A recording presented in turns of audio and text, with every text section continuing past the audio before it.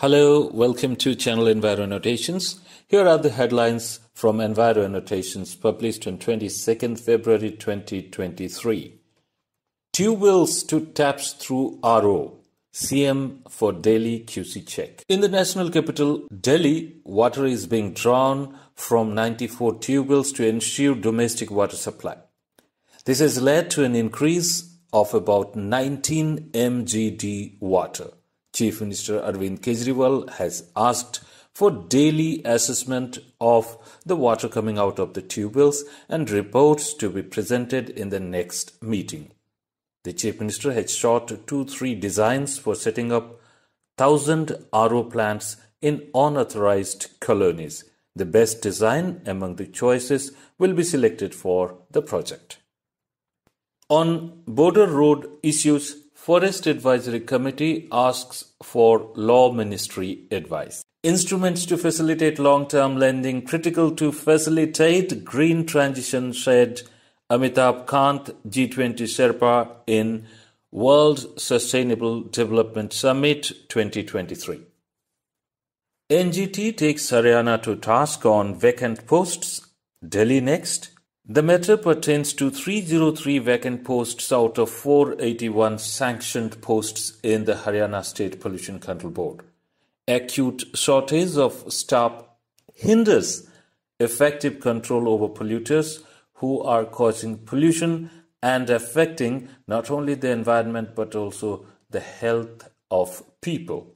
According to information provided by the Delhi Pollution Control Committee, it has also a shortage of manpower as 229 posts are lying vacant. Suo motu cognizance has been taken by the National Green Tribunal Principal Bench in the matter of media report to the effect that damage has taken place to 21 structures in Doda district of Chenab Valley in Jammu and Kashmir.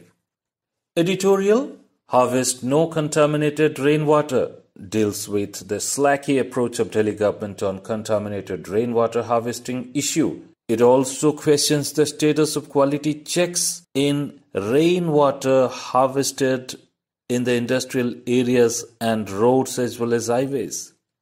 Gaurav Garg's rejoinder raises doubts on UPPCB's clean chit to Envirad Medicare.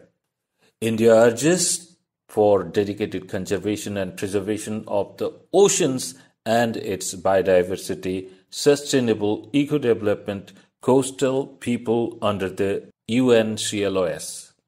UNCLOS is United Nations Convention on the Law of Sea. You may like to note that the IUCN Red List tracks the number of described species and updates this figure annually based on the latest work of taxonomists.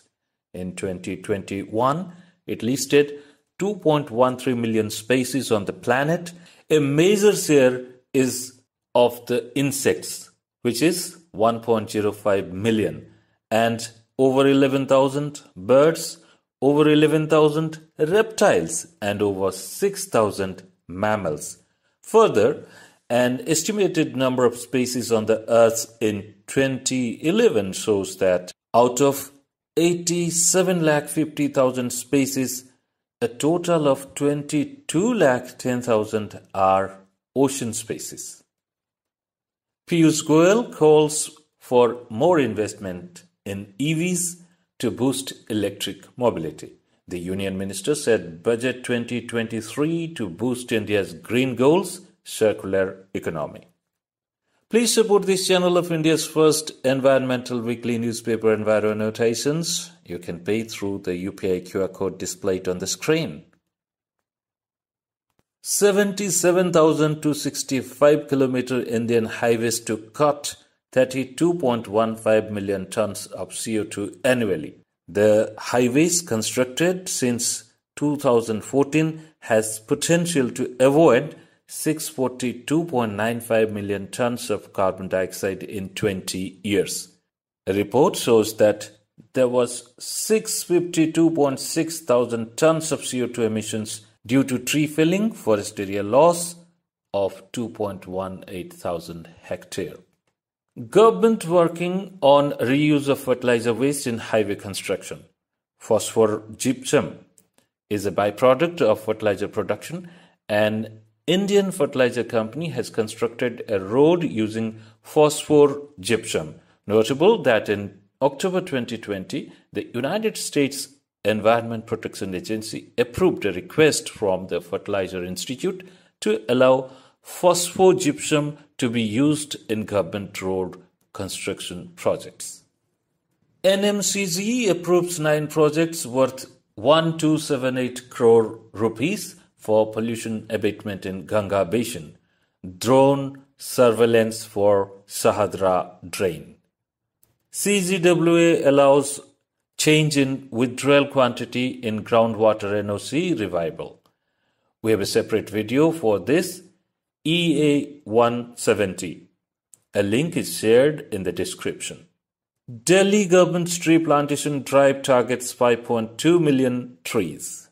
The book, Geopolitics Redefined, Punctured Truths and Glamorized Lies, was unveiled on 13th February 2023 by Dr. Vijay Kumar Singh, the former Army Chief and currently Union Minister of State for Civil Aviation and also for Road, Transport and Highways.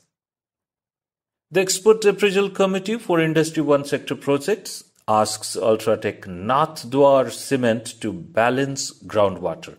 The cement company extracts 31,85,000 liters water from the ground every day. The EAC okays proposal of Siam Metallics and Energy to switch from air cooling to water cooling system. Water demand goes up by 8016 KLD. To know more, please subscribe to Enviroannotations. It's published every Wednesday. Annual subscription for soft copies comes at a nominal price of Rs 1100 only. You can pay through the UPI QR code displayed on the screen or to mobile number 98183-26647. Please share your valuable comments on this video in the comment section. And don't forget to hit the like button. It costs nothing to you but encourages us tremendously. And also, share this video with your friends and colleagues. And if you have not subscribed so far to this channel, please do it now. You can also share your stories, news, research synopsis, your articles for publication in our print version and share your videos for this YouTube channel. Thank you very much for watching this. We will come back with another episode for you. Till then, do take care of yourself and your environment.